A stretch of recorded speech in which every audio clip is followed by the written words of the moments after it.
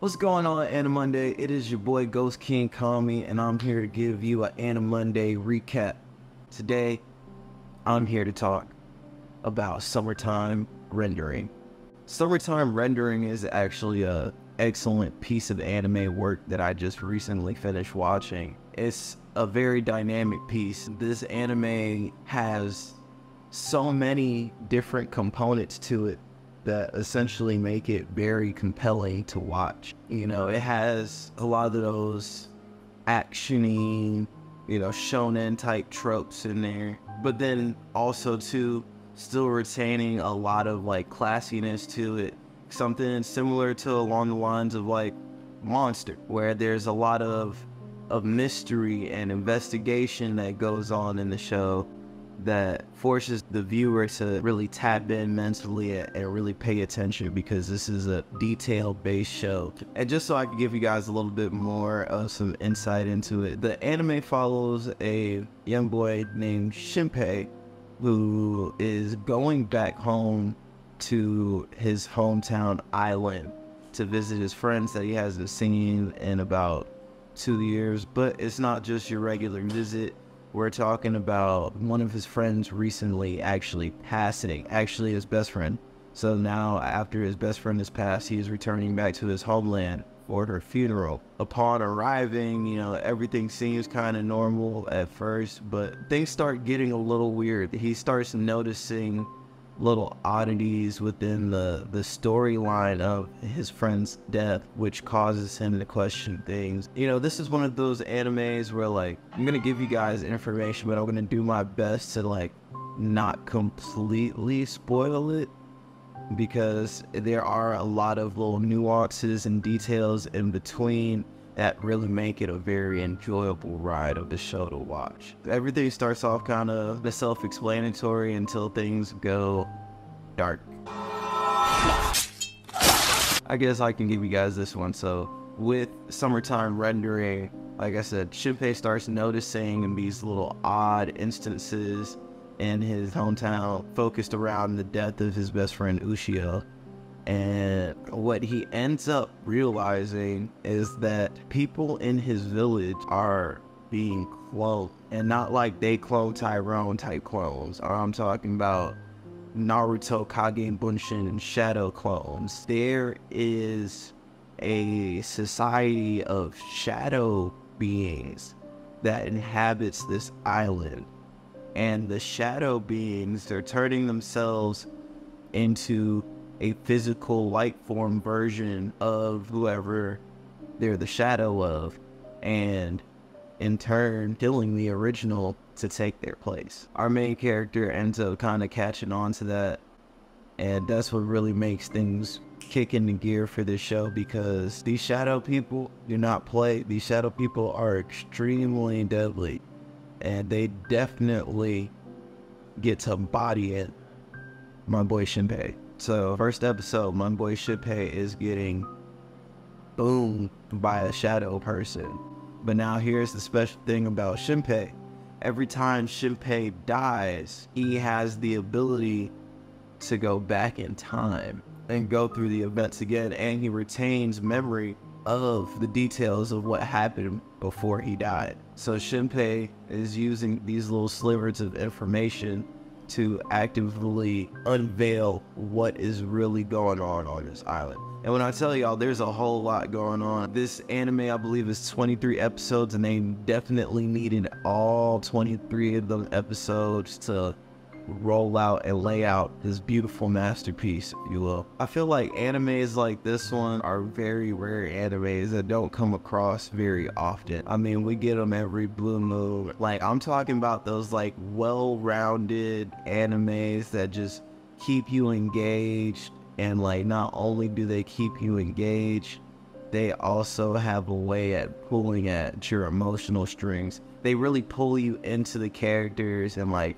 get you involved in the characters. You get that sense of connection to each one of the characters in a very genuine way. Those characters end up being like just so goofy that we don't give a damn about them, or so serious that we don't care about them. You have those animes where they make really well-rounded characters that you can just feel the humanity in this inanimate person it really makes it something special. I know one anime studio that does really well with this is Trigger. Trigger Studios has made some of my most hit hole, heart-wrenching animes I've ever watched in my life. We're talking about from Cyberpunk to Gurren Lagann, Kill la Kill, being a little bit more on the goofy side, but still having a very, if you really pay attention to the details, there's a lot of little miniature details and subtle nuances in Kill la Kill that are really special. Darling in the Franxx. And then other animes that aren't from Trigger, like Akame ga Kill. Akame ga Kill does an excellent job at doing exactly what I would say Summertime Rendering does, where even the side characters, like, they build so much into the characters that you just can't help but feel a form of connection to them as you go throughout the story, and everybody's getting, you know, it really causes your heart to just sink into your bum hole. What? Bro, what are you talking about, man? Yeah, Summertime Rendering just has this way about reeling you into the characters, reeling you into the world, into the island, like, because these shadow people are intimately linked into the island of Summertime that they're on. So, like, really just building into the culture of the island, incidents from the past that happened there, the folk tales and the storylines that go on in there that tie into the underlying theme of what's going on with these shadow folk here in Summertime Rendering.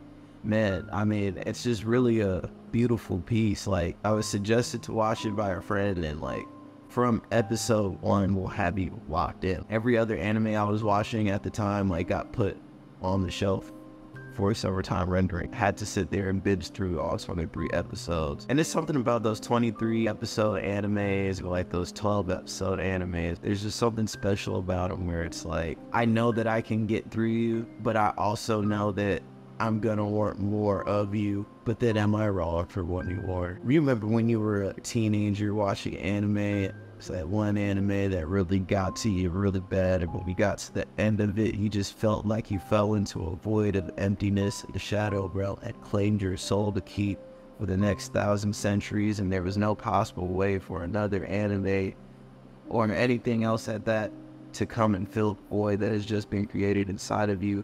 Because how dare this anime give you such amazing storytelling and such an amazing ride and such an amazing connection with these characters just for it to almost finish. Oh, wow!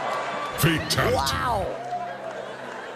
It's one of those. And I also know that it's not like made, you know, crazy waves and being like a major anime. Like, we're probably not gonna see people dressed up in Ushio's bathing suit at the next anime conventions, at the next MoloCon, DreamCon, but I think that it definitely has the capacity to become a very cult classic anime if more people were to give it a shot. The animation is absolutely gorgeous. They did a great job with the animation. They did not drop the ball on this anime. But I will say, if you're not paying attention to everything that's going on in the show as it progresses, you'll definitely have like these moments and points in watching it where like you might not understand what's going on, because these minor details are very important. Because yeah, if you miss over someone, you'll end up at parts of the show and just be like, what the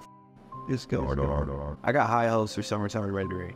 I believe with the right love and support within the next couple of years, Summertime Rendering could become one of those just like hardcore, just anime classic animes. Kind of like Kill la Kills or things like that, where they're like popular animes. Like, if you watch anime, if you're an anime watcher, if you're a weeb, if you're a weeb,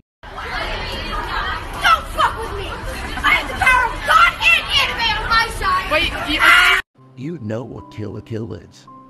It may not be A-list top tier, you know, big three, Naruto, One Piece, Dragon Ball, Bleach, all that, but you know, it's a B-tier anime. It's a B-list celebrity, you feel me? He may not be Beyonce, but you know, little baby, Don't hurt you, little baby. But yeah, man, overall, like, I have zero complaints about my experience with watching Summertime Rendering. I think the only complaint that I have about Summertime Rendering is that not enough people have watched Summertime Rendering, so it leaves me void on being able to have well-developed conversation about Summertime Rendering and just how crazy it is. I mean, like, bro, like, it has those cute elements that we love about an anime. It's almost like an extra real sci-fi slice of life. At the end of the day, a lot of the core principles of the characters in itself are very human, very normal. These are just normal people on an island with some supernatural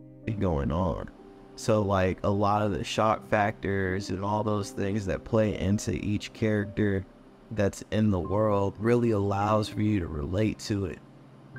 But then on the other hand, it's like intriguing because of the sci-fi fantasy aspects of it with these shadow people and trying to figure out what they got going on. And then on top of that, it feeds that murder horror side of our human existence, because there's just parts of the show where it just gets downright sadistic. They deliver punishment. It's brutal, like it's gory, like it has very horror-like moments where just there's blood everywhere and people are just dying in the worst way. And my boy Shinpei has to find his way through all of that, which is tough. Imagine being the only person, like, let's say you get all this information, you just watched a couple of your friends probably die, and then not only that, you died. Because every time Shinpei dies, that's when he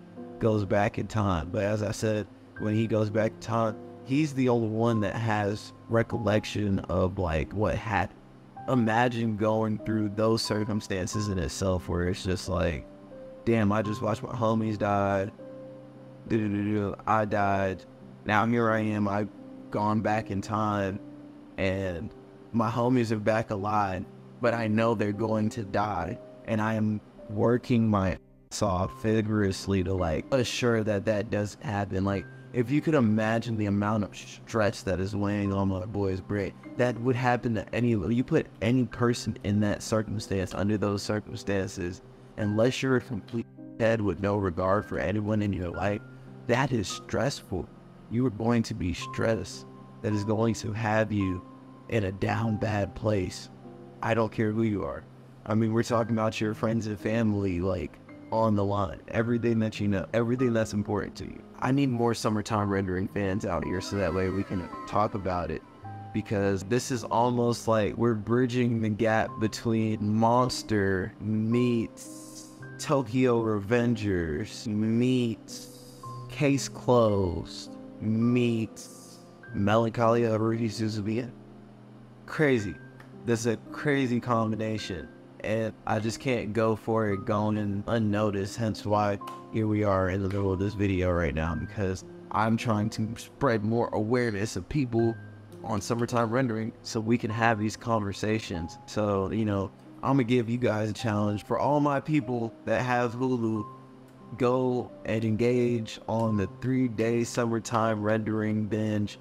If you can get through Summertime Rendering in 3 days, drop down into the comments, DM me at Ghost King Kami, whatever you gotta do. Let me know that you watch Summertime Rendering, and I will be there to hold you in my arms.